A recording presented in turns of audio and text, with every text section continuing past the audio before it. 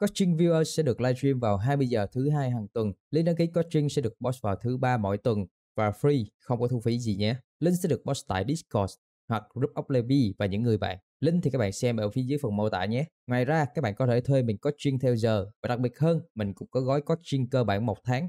Tất nhiên hai cái này sẽ có thu phí nhé. Để biết thêm chi tiết thêm, các bạn vui lòng liên hệ fanpage của mình nha.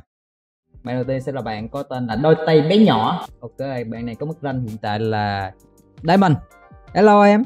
Hello anh. Đầu tiên thì đây chắc là lần đầu tiên em tham gia mà đúng không? Dạ vâng.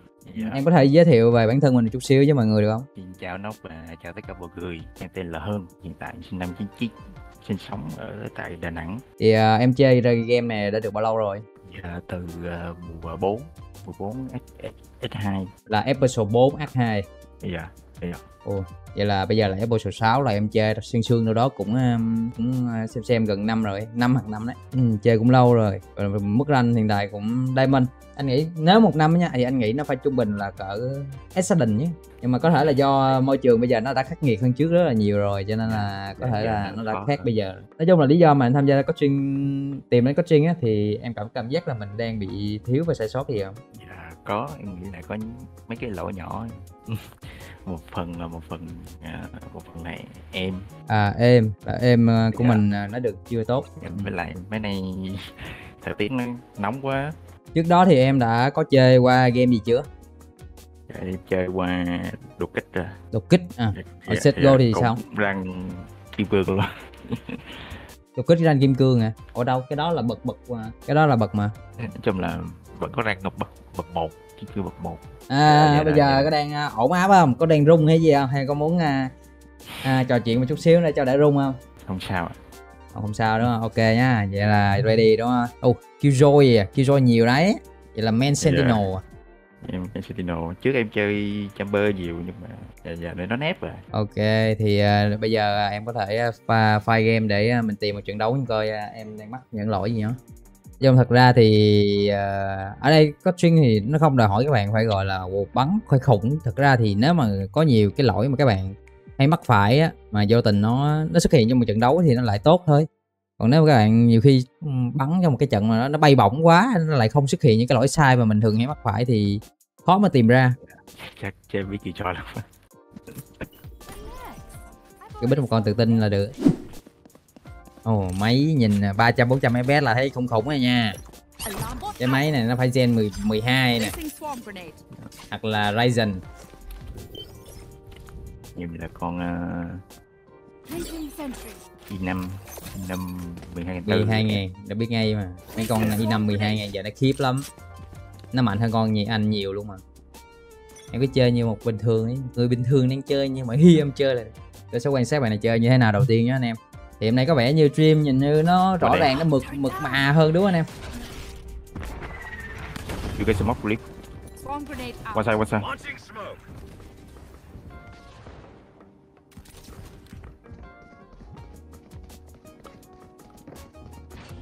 Planting.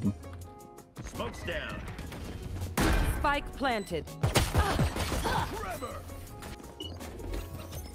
Hello Tài Huỳnh, hello mọi người nhá, chúc anh xem stream tôi vui vẻ nha. Anh Hưng ngủ quá, trời ơi, nhà bạn Hưng này chắc mới share stream đúng không? 200 con mắt là cả, đâu 400 con mắt, 400 con mắt đang nhìn bạn Hưng bắn.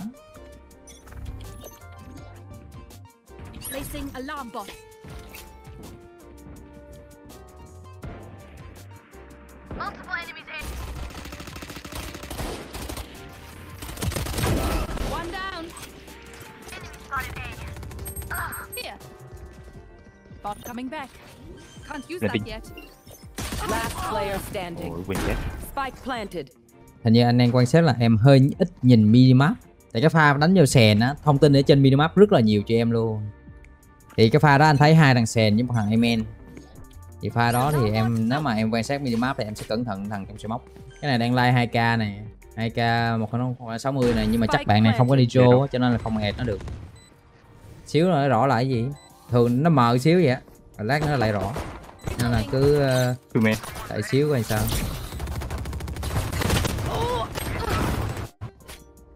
Thực ra thì nếu mà chơi một con Sentinel, nếu mà muốn setup thì nên chủ yếu là setup lấy info. chứ không phải setup để sử dụng đồ ép góc hay gì hay là để bắn. Nhưng mà setup một cái góc nào nó kiểu nó phải điếm nha, đừng có kiểu rất là dễ bị bắn. Nhiều thằng nó đi nó phá đồ em dễ, nó bắt về thì bị phí đồ. Đó, rõ lại thấy không? Xíu là nó rõ lại à. Em cứ coi xíu, chịu khó đi, chịu khó coi mờ xíu là tự rõ lại.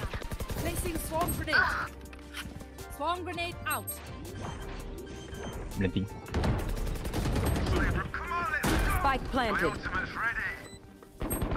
Nó rõ vãi, tự nhiên rõ vãi liền luôn. Má ăn quả flash xong mờ luôn.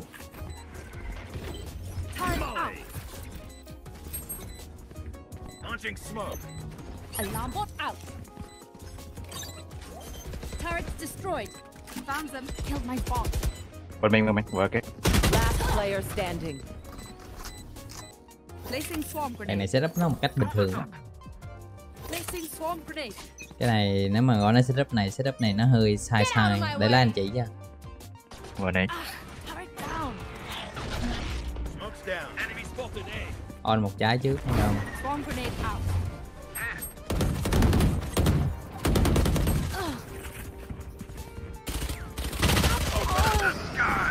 Giết đỉnh. Ok, đặt con boss lên trên em, bên phải ra qua bên phải. Ông cũng được rồi, không sao. Rồi bây giờ em sẽ đặt một con boss ở ngay main. Đặt một trái nano gần đó. Rồi trốn thôi, để lại một trái để bắn tình huống. Báo thông tin liền em nghe rồi phải báo ngay.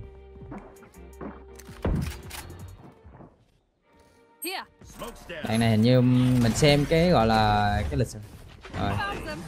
Rồi nano lên. Nhìn minimap, nhìn minimap hay. Nhìn minimap tiếp, nhưng mà để ý trong nha, để ý trong spot nha. Đó em biết cái trái đó từ đâu ra đúng không? Chuẩn bị máu bật anti, nghe tí nó đặt bơm là bật anti luôn, đặt xuống liền. Chỗ con Z đứng á.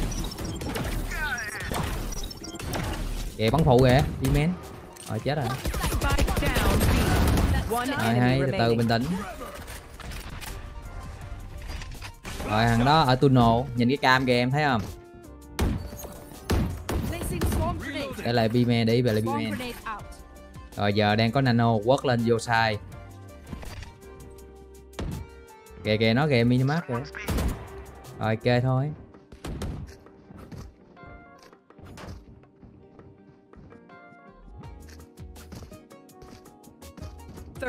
Nó có flash kìa thấy không? Đẩy lên luôn, xin nó vào flash rồi em dạt em bắn.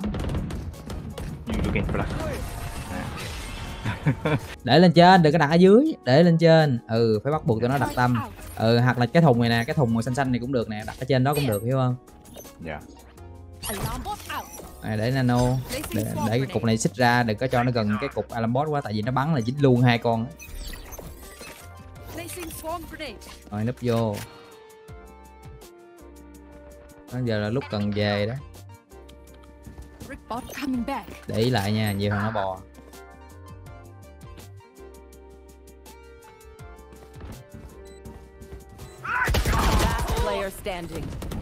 Từ em, thời gian còn nhiều vào cái chết kỹ.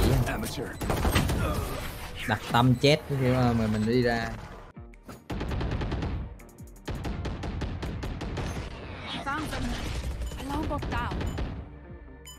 Mà nó bắn nổ đó là on đi là vừa.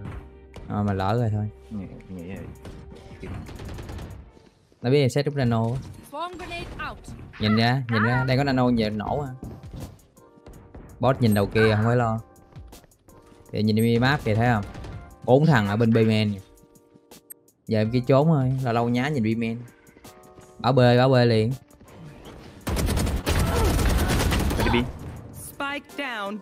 Ê rồi, nhưng mà phải báo nha. Đặt sát vô cái cục đó luôn cũng được. Đặt sát vô cái tường cũng được nếu muốn. Đè quy để hâu về. Đó. Đặt sát vô cái tường đó luôn. Đừng có đặt vậy. Ôi. Nó khổ quá mà. Kìa minimap kìa. Rồi, on lên. Chuẩn bị dạt ca sàn bắn lộn với tụi nó. Nhìn lại city em, coi có ai bò không đã.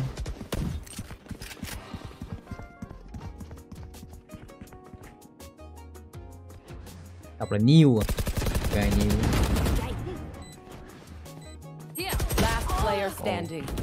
Lần đầu chơi Killjoy á, thấy đâu ông thấy bạn này nãy rồi mà bật lịch sử đấu bắn Killjoy liên tục 6 round, 5 game nhé, bắn 5 game liên tục Killjoy, bắn thắng thua cũng có MVP luôn nha. Hình như là đang hơi bị rung hay sao, tôi là không biết nhưng mà tôi nghĩ chắc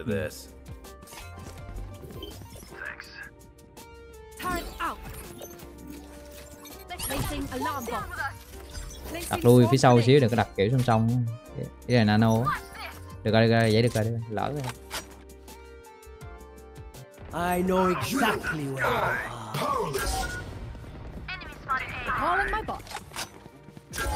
Em phải con lên kêu tụi nó giữ mạng để retake, em có anti không? Tại canh nó đẩy vô nó bắn, canh nó đẩy vô nó bắn cái núp luôn. Quăng nano chống rết, nó đẩy lên nó chuẩn bị.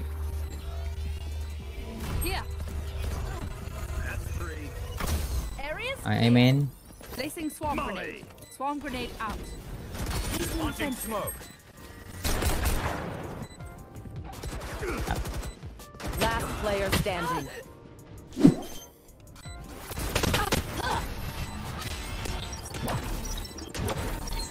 Rồi. Hay còng kềnh xíu nha. Switching sides. Đặt nó bot răng, đúng rồi. Cái đặt đây Amen nè. Rồi đặt turret nhìn trong sai hay đâu đó coi tụi nó đi đâu, cho con gọi đặt con ở ngay cuộc họp á sau lưng.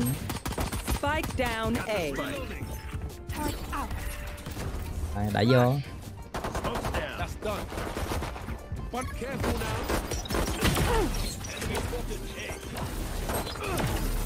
Lửa nhiều quá. Rồi được rồi, giữ mạng cái, giữ mạng em. Trốn em có đồ phía sau canh cho em hết rồi. Đấy, thấy không? Chuẩn bị đấu. Rồi, báo nó một sàn, một city. Một sàn, một city. Báo Rim 50, Rim chết rồi.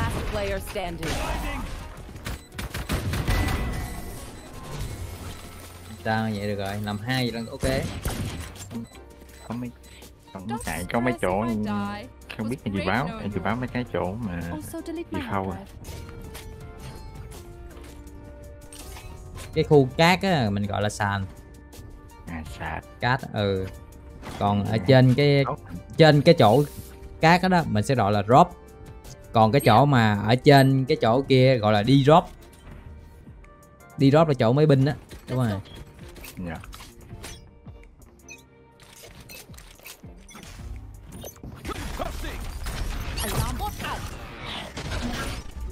Sao mà để vô luôn, để phụ nữa. Đặt boss xích qua xíu nha để nhìn vô được amen luôn nha. Qua là boss nè, đặt turret nhìn bên trái xíu đó. Rồi đi vô tụi nó. Rồi ném nano vô bơm, ném một trái cho nano vô đặt bơm. Rồi đẹp, ném một trái ở ngay cánh trái nữa, cánh trái để lúc mà tụi nó đẩy vô á. Rồi vậy thôi, rồi đứng đợi thôi. Công việc em xong hết rồi đấy.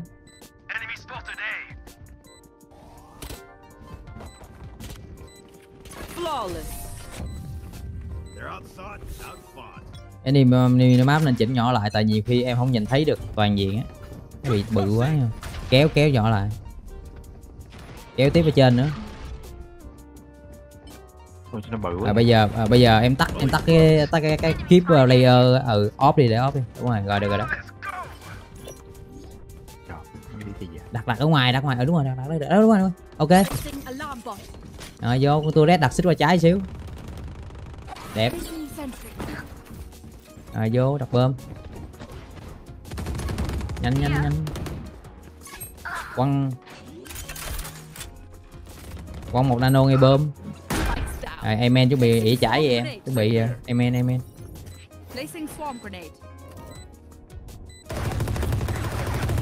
Quăng ngay đó cũng đâu tác dụng.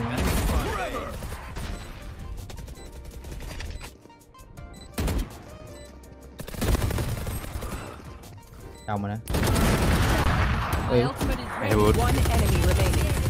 Bình tĩnh. Anh swing ra, bobbing swing nó luôn cũng được. Này.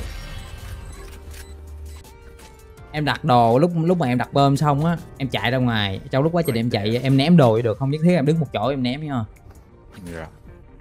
Cái đó nó sẽ ok hơn là cái việc em đứng em ném đồ xong cái em đứng ngay chỗ đó luôn, chẳng khác gì em tự sát. Đặt đồ nhanh, vô lẹ nhanh. Đặt phát đi chung tụi nó vô. Đánh sàn về, đẩy em lấy info nhanh, đừng có bỏ em.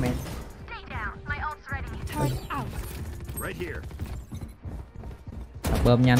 Em quăng một trái nano vô city không? Quăng vô city, đúng rồi. Rồi, vô đặt bơm đi, đặt bơm. On lên rồi vô đặt bơm, quá đẹp. Em sẽ câu tham được cái trái đó thấy không?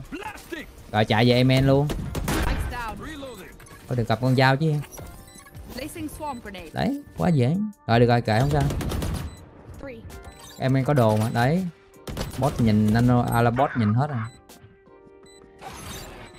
One enemy remaining.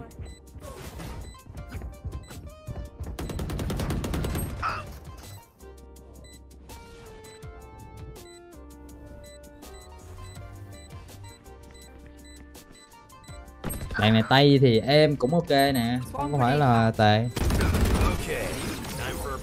Đây đây cái đặt Alambot Turret gì đó cũng được tùy em.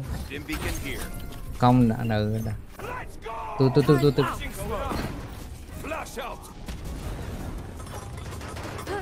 đứng yên đừng vội, bình tĩnh. Đặt qua Alambot phải, đúng rồi. Bình tĩnh, nhìn minimap và dạt bắn nhanh. Kìa. Rồi bình tĩnh, một nữa, còn một trong đó nữa. Núp gọn vô, báo một city một canteen. Một city một canteen. Hôm nay đọc số 1 hay là Quan vậy? Là canteen. Ở nói chuyện với nước ngoài, một city một canteen theo tôi luôn hả? Ủa em báo là một city một canteen luôn hả? Ý là em phải con lại cho tụi nó là one city one canteen, tụi nó mới hiểu gì. Em nói tiếng Việt nhiều khi nó không hiểu.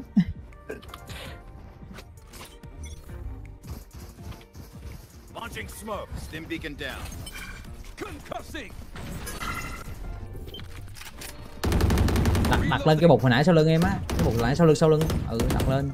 Nhưng mà cho nó nhìn xéo ở giữa. Qua đó là đẹp. Đó. Bị men thấy không? Em cầm bơm á.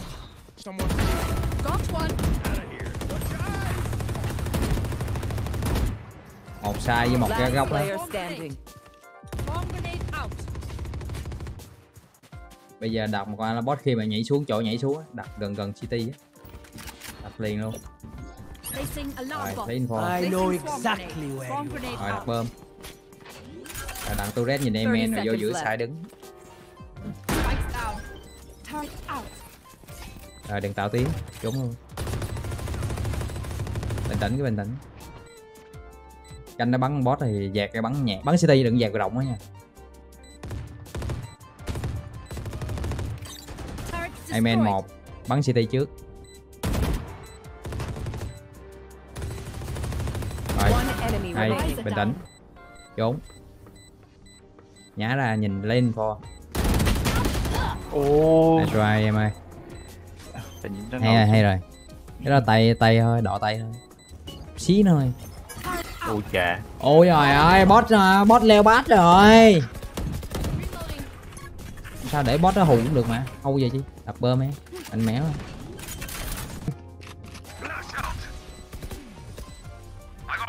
Canh nó boss bắn này em bắn không? Em nhìn minimap thấy 2 trái chưa? Binh vô chỗ đó rồi spam. Nice try. Không, cái round này tụi nó thâu em cho nên thua, chấp nhận ha. Biết sao? 5-2. Đi đẩy chết hết lũ. Ok, nếu mà đánh giá thì em thì nói sao ta? Những cái tình huống mà kiểu là em bích bình thường á nha thì nó rất là ok, nhưng mà ví dụ mà những cái tình huống mà anh chưa xem được những cái tình huống em đấu tay nha, anh chỉ xem những cái tình huống mà kiểu giao tranh thôi, gọi là đang giao tranh, gọi là số lượng hai bên đang giao tranh bình thường thì em bắn rất ok. Về setup đồ thì anh không biết là những cái map trước em setup đồ như thế nào, nhưng mà map này thì setup đồ hơi yếu nha. Cái vấn đề của em chắc là đang nằm ở vấn đề gọi là tư duy để cách đặt đồ á. Ví dụ mà mỗi khi em muốn đặt đồ một cái gì đó, ví dụ con turret đi, thì em hình dung nó sẽ nhìn được khoảng 180 độ, thì từ cái hướng em đặt nó đó, em phải tính 180 độ sẽ nhìn được những cái hướng nào, những cái góc nào nó bỏ qua, rồi sau đó Em tính những cái góc đó, em còn cái góc còn lại em đặt con Alabot. Như con Alabot á, thì em nên đặt cái nano nó xích vô trong một chút xíu, tại vì á cái lúc con Alabot nó kích hoạt á, với cái tốc độ tụi nó rớt, ví dụ như một con Neon đi, nó mà tràn vô quá nhanh thì con Alabot vừa bật lên cái là chạy quát tiêu rồi. Mà em đặt cái nano ngay chỗ Alabot, em kích lên cái thì lúc đó con Neon nó đi qua cái nano đó rất là lâu rồi. Em phải đặt gọi là cái hướng đi vào hơn nữa, thấy không? Giống như là như nãy ví dụ như cái B-man đi, thì em đặt hồi nãy sát cái vách tường màu trắng lúc mà đầu rao người ta cái tường đầu rao á, em đặt sát đó thì em phải đặt cái nano nó đâu đó ở cỡ bậc thang, hoặc là nói chung là không phải đặt lên bậc thang, cỡ gần cái bậc thang thôi. Thì đó, từ cái khoảng đó tới cái khoảng đi vô á, nó sẽ gọi là chống tụi nó vô, với lại kiểu mình gọi là nó bị Alabot nó bất ngờ rồi tụi nó sẽ kiểu tụi nó lui, hoặc là con nano nó sẽ ép tụi nó lui về, nó sẽ ok hơn. Đang bị yếu về khoảng setup cũng như là tư duy setup. Với lại bắn thì em thì ở mức rank như thế này thì gọi là nó chỉ ổn trong quá trình gọi là trade kill thôi, nhưng mà chưa ổn để gọi là để mà kiểu mình đi bò đi lứt mà đi ăn mạng ấy nha, chưa ổn về cái đó. Ok, nói chung là anh chỉ đánh giá được sơ qua sau một trận đấu của em như thế thôi.